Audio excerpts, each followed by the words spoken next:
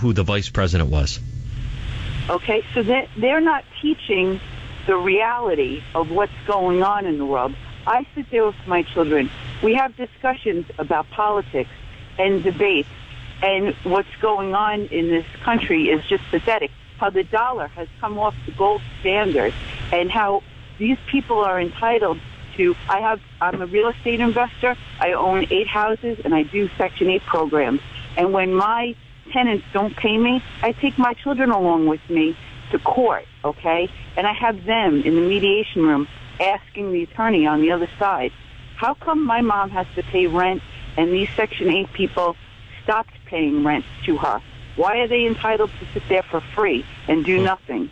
All these entitlement programs, don't get me wrong, I would love for my children to have free college, and I would love for this to be a world of unicorns and rainbows. But the reality is Hillary Clinton, the young woman, know that she is going to sell our soul the same way she did in Benghazi, covering things up, the same way she's done in her marriage, covering things up, and the same way that these women, young, think that they're going to get something from nothing from Bernie. So what else could she promise them? I have well, right now, Karen, thank you for the call. I mean, right now, the Clinton campaign is in free fall, without question. I mean, she didn't get beat in New Hampshire. She got trounced in New Hampshire, and it's only going to get worse.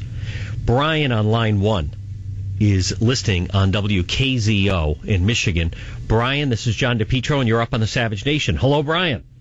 Hi, I got to apologize for the millennial generation. I think somewhere along the lines in civics class, they might have missed the point that it's a pursuit of happiness and not a right that you're born with. I think too many kids these days just don't know what the value of a hard-worked, hard-earned dollar is, and they're just simply lazy. You know, they were lied to and said that, oh, you can do this and you can do that, and they don't expect to put the work in to get it, and it's disgusting. You know, thank you, Brian. That's an interesting point. And also, don't you think there's a difference between what people perceive as happiness and sometimes just being content? Someone, I think, we feel content after a full day of work, but you're productive, you contribute. There's nothing wrong with having, I think it's healthy to have a job where it's just work, whatever it may be, working in a warehouse or working in a restaurant, whatever it may be. And then at least at the end of the day, there's a sense you're content that you put in a full day's work. And they mistake that with what Brian said, which is happiness. And they're entitled to be happy, as if they don't have to work and everything's given to them, that would equal happiness. Deborah on line 9 is listening on WABC in New York. Deborah's up on the Savage Nation. Hello, Deborah. Hello. You had said, or you had a caller before that said that once two-income families, became like the standard, the socioeconomic decline of the family began. And I'd like to argue that taxes are actually what made women have to go to work and did begin and did spur the decline of the family. And it was the Great Society of 1968, and I remember it well because my father we were a one-income family. We lived here in New York, and when my dad went to work, he all of a sudden started to see more and more federal taxes, and New York was a high-tax state, and my area, Nassau County, was a very high-tax area. And my mom had to go to work in order to help get enough money to keep food on the table and the mortgage. So it wasn't so much that it was all women's liberation, because that was not my household at all.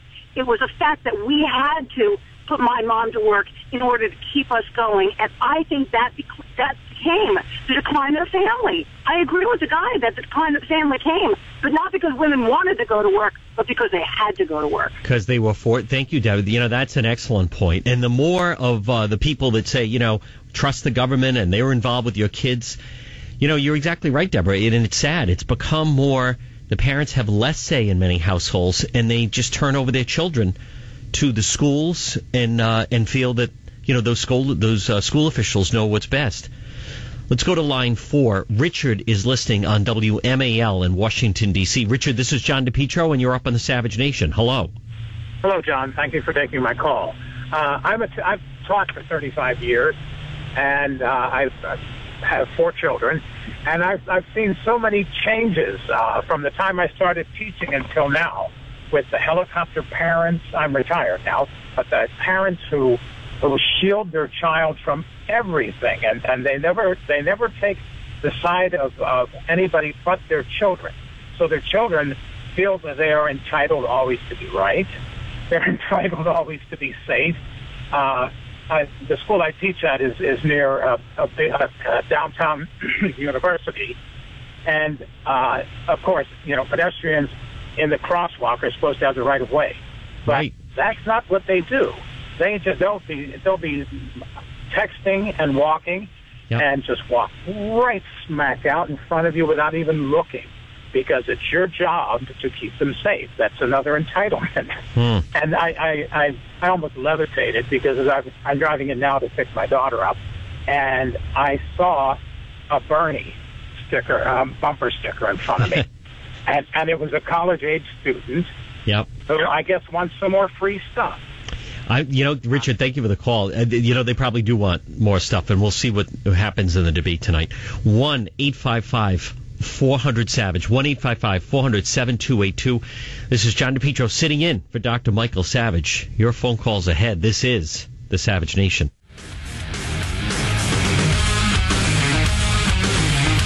It's been noted often by pundits that the tone of our politics hasn't gotten better since I was inaugurated. In fact, it's gotten worse. That there's still this yawning gap between the magnitude of our challenges and the smallness of our politics. Which is why in my final State of the Union address, and in the one before that, I had to acknowledge that one of my few regrets is my inability to reduce the polarization and meanness in our politics. That is President Obama.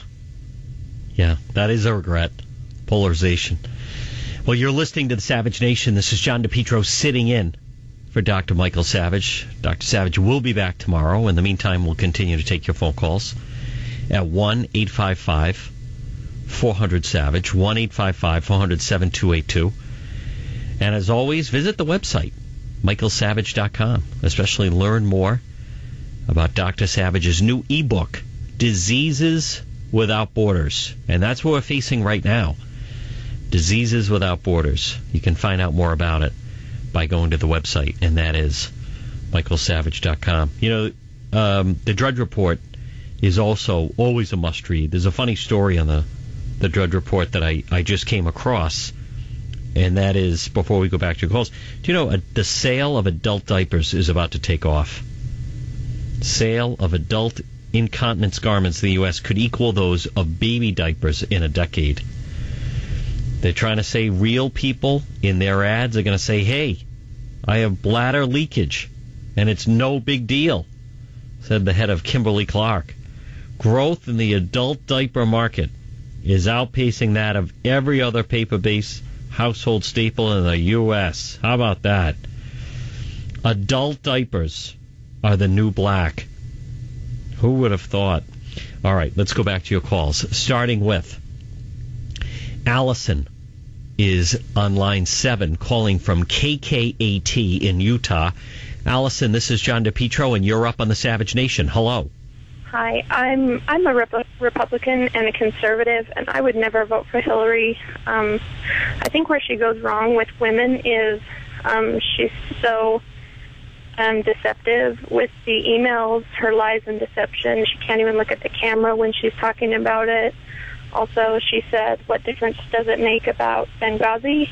And also, she supports abortion. Half the babies that are aborted are female babies. Every life matters, and she just doesn't care. I think that's a really big point for women and why they don't trust her. What do you think, Allison, of Hillary and her camp, specifically Madeleine Albright, saying that for someone like yourself, there's a special place in hell for women that don't support other women? I think it's absolutely disgusting. I think there's a special place in HE double hockey sticks for people who destroy life and destroy babies. Well, and not only that, Allison, but don't you think, thank you for the call, Allison, that's like a false way to get a vote. And how do you think it played with the New Hampshire audience? Not that well. That rally of Hillary, I'm anxious to see them have those two on the stage again, right? Whether it be Steinem with the feminists. The women, a lot of the women, they just like to go to the Bernie Sanders camp because that's where the boys are. But Madeleine Albright standing up there saying special place in hell for women that don't vote for Hillary. Well, apparently they're not afraid of that. 1-855-400-SAVAGE. More of your phone calls coming up. This is John DePetro sitting in for Dr. Michael Savage. You're listening to the Savage Nation.